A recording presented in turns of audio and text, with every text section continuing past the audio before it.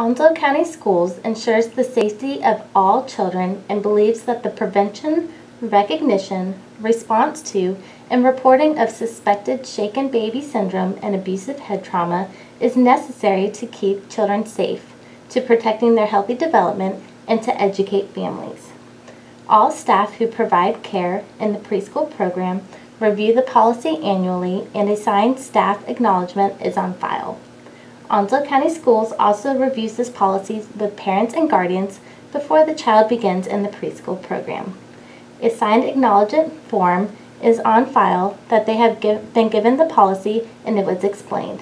This policy can be found in the policies section of the handbook.